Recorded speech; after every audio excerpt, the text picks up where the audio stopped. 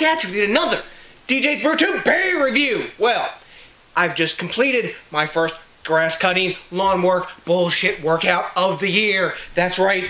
And that means it's time for a reward beer. Because it's not the kind of, you know, sort of workout I like, but I do like the end result, which is beer, just like with my normal workout. So, where am I going to go to find some hops to pour down my neck? I'm going to go to Lagunitas Brewing Company out of Petaluma, California, US of A. Yay, yay! And I'm going to have their Equinox Pale Oat Ale. Now, this is an American Pale Ale or American Strong Ale, whatever the hell you want to call it. It's a rotating or limited serving.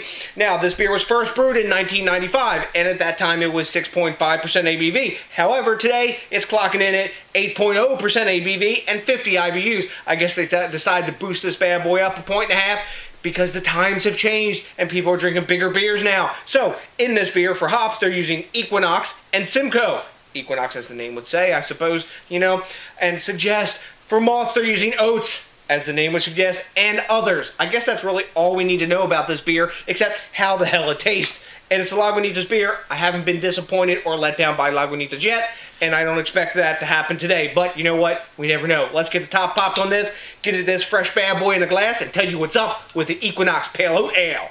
Boom. Nice hiss off the top. Tons of cannon smoke. Man, I can already smell the hops blasting off the top of this, man, like grapefruit train. Yeah, look at that. Lovely, clear, golden amber stream. Look at that. Lagunitas beers, I think, are just gorgeous. So, it's like a golden amber sunset, kind of like you'd see on the East Coast in the fall, or maybe when I used to live in Hawaii, and, you know, I'd be, you know, on Maui, chilling on the beach, or maybe in Oahu, and this is the kind of sunset you would see. Look at that. Gorgeous, just golden amber copper color. We got a solid 2-finger head of super tightly packed bubbles. When I swirl it, I can just see some alcohol legs at the top of this since I decided to pour this so deep. And I know we're going to get glass lacing on this. This is a Lagunitas beer. They never let me down with glass lacing or anything like that. So let's see what's up in the aroma department. Wow, big blast of grapefruit zest, pine, dank tone in the background. Getting a big pineapple note. All this like really juicy pineapple. A bit of malt sweetness, but not huge. Kind of like caramel malt sweetness. Lots of citrus in here. A little bit of mango, but I'm getting tangerine, orange, big grapefruit coming from the Simcoe, I assume. A little bit of pine and like some floral notes. Really juicy, tropical, fruity, up in your grill, smelling hoppy beer. Not a surprise, that's what Lagunitas does. And in the background, there's sort of a mild, bready, caramelly sweetness. I'm liking it. No alcohol in the aroma. Let's dive in and see what's up with the taste. Cheers! Yum. Look at that glass lacing, guys. Just like I thought. Wow. Right up front, you get a blast of grapefruit, and then tangerine.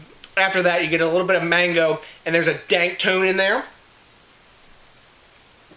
Real tropical fruity, and grapefruit and tangerine citrusy flavor in this. Really, really nice medium full mouthfeel from the oats. Very coating. That coating like leaves the sweetness in your mouth at the sides of your tongue, but there's enough bitterness to counterbalance that. Absolutely no alcohol in the taste. It's a hop-forward beer, but it's a little more balanced than some of the Lagunitas offerings. But, man, the mouthfeel is very impressive on this beer. 8% is totally hidden. And as I drink it a little more, from the middle tongue to the back, you get a bit of dankness in there. Like piney, herbal hop dankness. Super smooth, super easy to drink. The carbonation's spot on. This is about, I'd say probably, I don't know, like about 50 degrees right now, man. This is drinking tasty. Wow. Wow. This would be a great beer to have in 6-packs. I hope if they would ever do this in 6-packs, that they don't change it like they did the nighttime IPA, because that beer, like, they kind of dumbed down when they made it in the 6-packs. They took it from like 8 point something or 8% down into the 7s, and that beer's changed a little bit. It's a little bit thinner, but anyways, that's another beer. This one, I'm just digressing. You're probably not surprised. Anyway, this one, man, is all about the grapefruit and tropical fruits. Dankness in the middle to the back end, totally hidden alcohol, and a lovely, lovely coating mouthfeel that leaves the sweetness after the bitterness kind of washes away. I guess because it's so coating, like it leaves those residual sugars, man. Really tasty beer. So, you can hear I am digging this beer. Now it's time for me to grade it. Now, Rate Beer gives it a 93.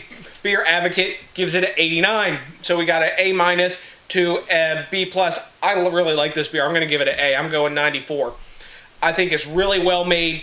It was cheap as dirt. It was $5.99 for a bomber. Man, a really top quality beer, well brewed, super tasty. I'm going to handle this bad boy by myself with no problem. It's nice and fresh. I know that because it's got like a Best Buy date on the neck and saying it's good till day 342 of this year. So this is super fresh at time of recording, but it's juicy. It's got sweetness, lovely mouthfeel, and totally hidden alcohol. What more do you want? So, have you had this beer? If you had, let me know what you think of it, because I don't know everything, and I like the quid pro quo, also known as the back and forth. I also really like it when you think globally, drink locally, and support the craft beer movement. I'm supporting Lagunitas today because no brewer brings the value like Lagunitas does, and this is just another example of them bringing the value. So, if you could, please remember to rate, comment, and if you're not already subbed up, please subscribe and smash that like button. So, to the next DJs BrewTube, thanks to each and every one of you for watching. And now I'm going to kick back. I'm going to go up and have me a little fried rice and finish off this Equinox Pale Ale. And you know what's coming for you now? I got a bunch of love, and what is it? That's right, a big peace out!